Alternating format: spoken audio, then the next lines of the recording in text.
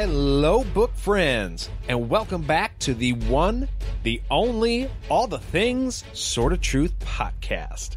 It's the alcohol-fueled chapter-by-chapter reread of the Sort of Truth series with a bowl, no, not that kind of bowl, of craft brew on the side. I'm Nate. And I'm Jade.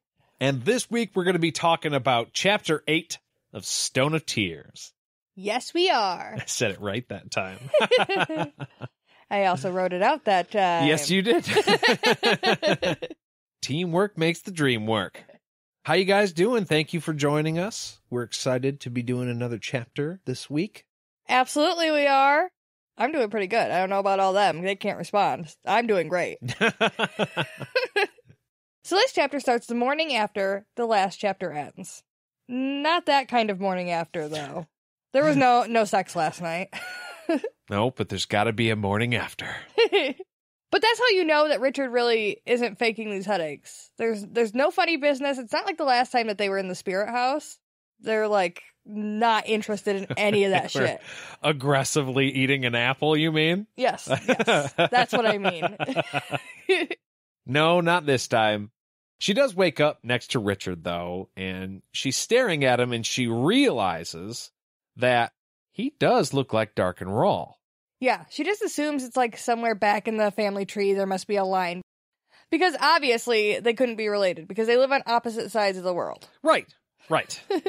No, it was weird that she makes the distinction that it can't be a close relation. It has to be a distant relation. Now, granted, this is all speculation. Kaylin does not know what we, the reader, know. Right, it's a little bit, I don't know, almost silly that she, after seeing Dark and Rawl 2 times in like really intense situations, is able to pinpoint that the reason that somebody she's known all along looks familiar suddenly is because of him. Not even him, because of his great granddaddy. Yeah.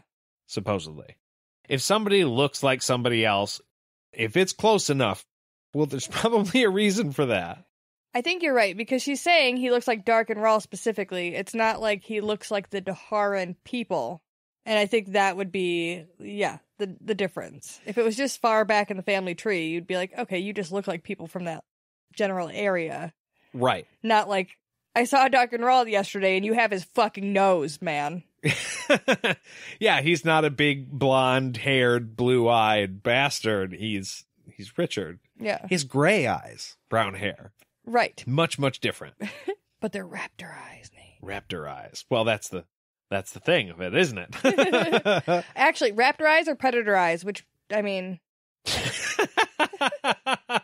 Where were you going to go with that one, Jay? Well, just that they're both kind of like predators, I guess. My point was just that raptors are predators, and predators have their eyes in the front of their head so they can, like, look for the prey, and prey have their eyes on the sides of their head so that they can keep an eye out for the predators. So, that's all. Facts for you. There. Now you've learned something today. Yeah, that's my animal fact for the day. You're welcome. When Kaylin goes to, like, talk to Richard, though, he starts, like, he jumps up really fast, and she didn't realize that he was fucking sleeping because his eyes were open. Yeah, and that's something that I guess only wizards do. We know Zed did this before when he was with Addie. But obviously, Richard, being unconscious right now, he's sleeping. He didn't know he was doing it. And he's like, what are you talking about? No, I was sound asleep. Yeah. Dude, I was dreaming. Don't tell me I was awake. But no, I'm with you. It's a creepy look. Yeah. It's weird. It's creepy. But I also thought it was like, because Caitlin assumes it's a wizard thing, right? But like 1 in 5 people in the real world sleep with their eyes open. I don't know if you knew that. It's like really common. 1 in 5? Yeah. Really? Yeah. At least sometimes. Whoa. Sleep with their eyes open. I didn't think it was going to be that high at all. Like maybe 1 in 100. No. Now, like, my dad is a Vietnam vet. So he does this thing where he sleeps with his arm above his eyes. And I believe he did that so that he can just open his eyes and look at you. But in a dark room, you can't tell that his eyes have opened because he's got his head kind of covering him. But that's not what this is. This is sleeping with your eyes all the way open, literally looking. Yeah. That's so bizarre. I could only do that if it was pitch black. There's no way I could fall asleep with my eyes open. People don't try to do it. It's just a thing that happens. I don't know. I started to read up on it, but there's a lot there. If it's something to where you fall asleep with your eyes closed and then they kind of open when you go unconscious, I could understand that more.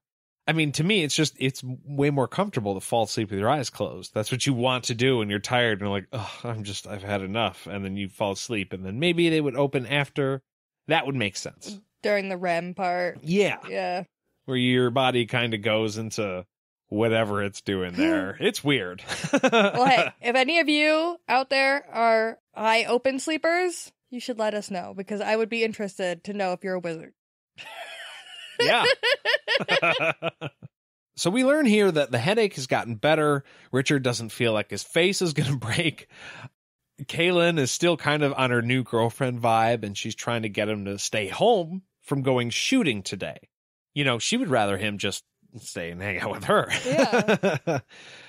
She also neglects to tell him that she already kind of told everybody that he wasn't going to show up anyway. Sorry, he's just too much of a pussy to suck it up and go. He won't be there. No, I haven't talked to him. I'm saying for him. Like, eesh. Yeah. Oof. I felt like that was a little bit of a misstep because I feel like if I had gone around the town the night before being like, oh, no, he's too hurt. Okay, he can't. And then the next day you came marching out like you were fine. I feel like somebody would be like, we were told that you were too weak today, that you weren't going to make it. And then what do you have to say? Like, well, I mean, I'm here, so... Yeah, I made it. She doesn't know what she's talking about. Listen to the woman. What are you talking about? But it's not really even a thing for Richard. She doesn't mention that to him, but when he wakes up, he's like, well, obviously I'm going. I'll take, some ibuprofen and we'll call it good. Let's go. Right. It's not even a discussion. Like, yeah duh, I'm going. Bows and arrows and the guys? Yeah. I'm going. It's like, obviously. Duh. Bye. Plus, he can't let Sav down. Like, he promised him he was going to do it. Yeah. Plus, he's got that brand new bow that he made for Richard. Richard wants to go try that puppy out. I have a present, and you are not going to stop me from getting it and then using it. Right. Would you deny me presents, Kaylin? Because I will not be denied presents. I feel like if you would deny me presents, we're on a different level than I thought we were. That's a special thing. He did it for me. So, the two of them head towards breakfast, and they hear Sidon telling his dad about all the times he had on the dragon and how it was super fucking awesome. He's being pretty accurate, which is surprising. But then he tells Savidlin he wants a dragon for a pet. And Sav is like, no. Scarlet is our friend. Okay, she's a red dragon. We don't control them. You can have a red chicken instead. And what my question is why the fuck we were told you could have a dragon for a pet in the very first book by Kaylin? Yeah. When nobody can have a fucking dragon. She said we could, Dad. You talked to her. She said we could do it. A green dragon? Totally fine. I want a dragon. Yeah. I totally picture somebody having Spyro on a little leash in their backyard. Well, yeah, if they were cute and little like that. But Scarlet is fucking big. Like, really big. Big enough for several people to sit on her back. So, like, they grow. They grow. I totally respect that you couldn't have, like, a Scarlet. I wouldn't even think you could own a dragon at all if Kaylin hadn't been like, people do that. Yeah, well, yeah. Where? She kind of got his hopes up. Where are these people? Yeah, where are they? How do I become one of them because I want a dragon? Richard showed up with a dragon, and suddenly Richard is the coolest guy in school. So, make with the dragon. Dragon. Thanks. So Richard, during breakfast, after all this dragon talk, decides that he wants to take the tooth he got from Scarlet and put a hole in it so he can, like, string it up. Sav has to show him how to do it because they obviously don't have power tools. Yeah, essentially, Sav makes this drill. He uses spit, a rod, sand, and his hands. And it works like a dream. Yeah. Jade's note here says Richard's necklace collection is getting a little nutty. It is. He's going to have to be giving them out soon. That's all I'm saying. But it did make me wonder if that's something you can really do. Obviously, I'm assuming that Terry put this in here because it's an actual no shit thing you can do in the real world, which makes sense because I don't know why I feel like he would know something like this, but maybe just in doing his research for Richard. But I would like to try this sometime. We can maybe try it sometime. I feel like I have seen like survival shows like Naked and Afraid and stuff like that have had things like this happen in them. I know people use a bow drill to start a fire. Maybe that's what I'm thinking of. So I guess if it's just using a stick and putting some sand underneath it, if you're trying to use it as just a drill, not to start a fire, then it's essentially the same thing. Yeah. That gets it moving a lot faster with the side-to-side motion, so you could actually... I mean, that makes sense. You use the sand bits to be the cutting head of the drill, so to speak. I also feel like maybe Castaway had something like this in it. But that's like dating me a little bit, because that was a long time ago. I've never seen Castaway. Oh, yeah, we talked about this. We're going to have to get us a volleyball and sit down and watch, spend a couple hours watching Castaway. Can we name it Carl? I suppose. Perfect. I mean, the original was Wilson, but we can yell at Carl more than I would want to yell at Wilson. So they're all sitting there and bullshitting. And Sav tells Richard and Kaylin about a time when he got wounded and had to be carried home by a whole bunch of women. And it's a whole little story thing. But he talks about the 10-step arrows during the story. I think we knew about these arrows in the last book because we knew that they had poison-tipped arrows. Right. But they weren't given a name.